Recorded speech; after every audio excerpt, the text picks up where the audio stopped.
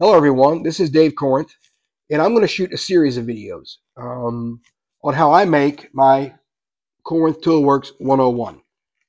The reason I'm going to do it in series is I don't want to make a long video that's 45 minutes or an hour long, and that's about how long it would take to show you the process in making this from scratch. So I'm going to do it in maybe 4 or 5 videos. The first one, which we're going to see today, is casting the body, sand casting it particularly. I made the pattern, and then I had to learn how to make the pattern first, and then I had to learn how to sandcast.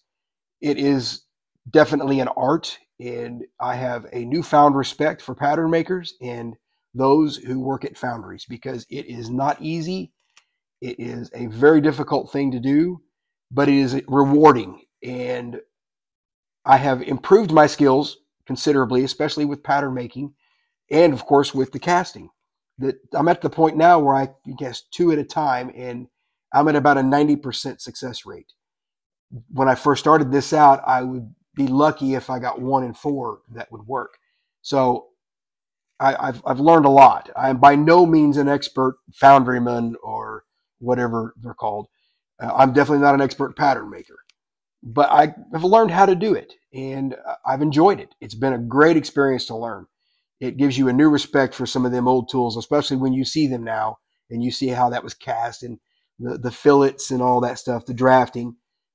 It's great experience, and I encourage you to give it a shot. I mean, it's definitely fun. So for the first video, we're going to cast the body for this.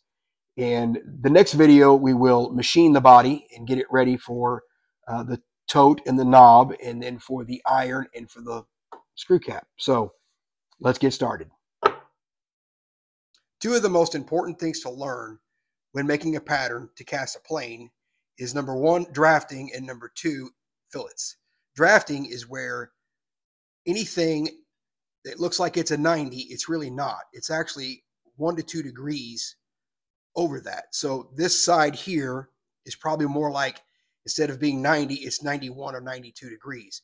And it's thicker at the base and thinner at the top. That allows you to pull this pattern out of the sand once you've packed the sand and you're ready to pour the casting.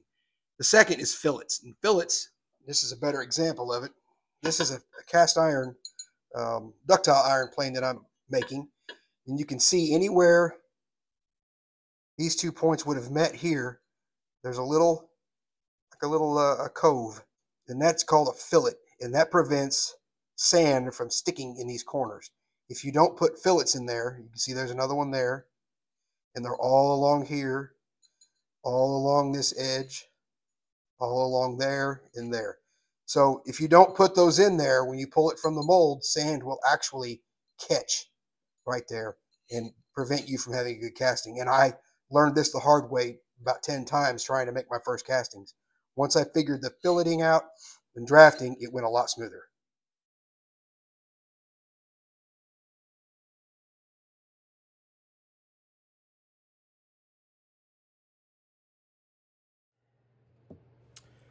So the bottom part's called the drag,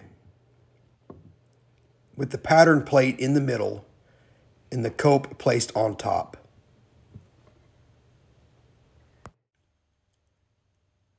Talcum powder is used here to prevent the sand from sticking to the pattern.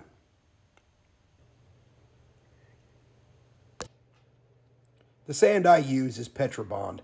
It's sand with clay and oil. For these small castings, it works great. It's very important that you pack this sand tight. The tighter you pack the sand, the better the casting will turn out. And you have to pack it all the way to the top.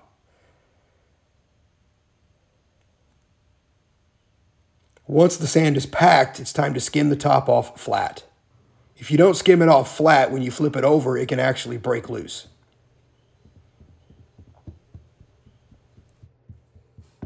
I add some more releasing agent and do the same thing to the other side. Again, it's very important that you pack this sand tight.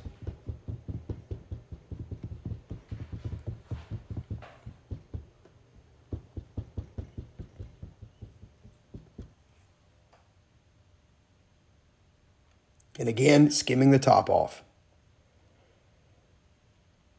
This is where I'll actually put in the sprue, the vent holes, and the pouring basin.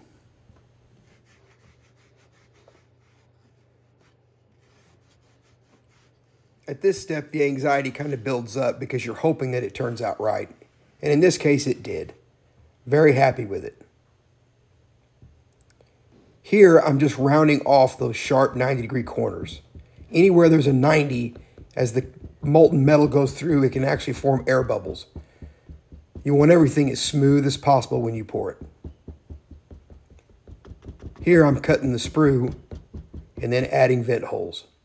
The vent holes allow gases to escape as the molten metal is going in. Now I'm putting in the pouring basin.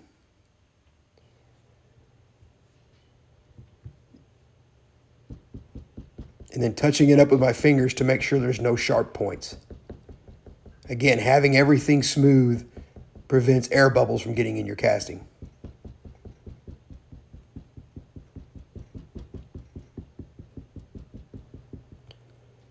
I then secure the cope to the drag with some screws.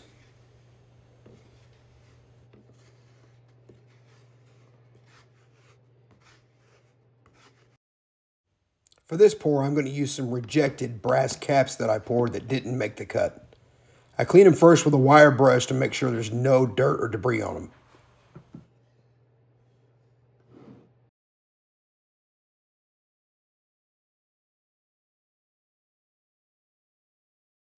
It takes about 10 minutes for that brass to melt. Once it's melted, I'll pull it out of the furnace and then skim the top off to remove the dross. The dross is impurities that form on top. It's also important you don't breathe those fumes in. I actually have a duct system in my shop to make sure they get vented out.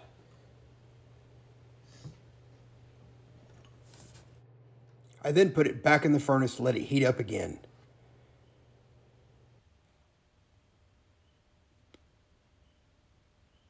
And it's important to pour fast. You don't want to pour and then stop and then pour again.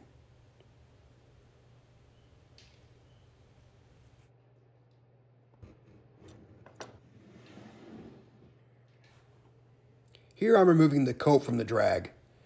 I've let it sit long enough to cool off where I can handle it. But you don't want to touch that metal. It's still very, very hot.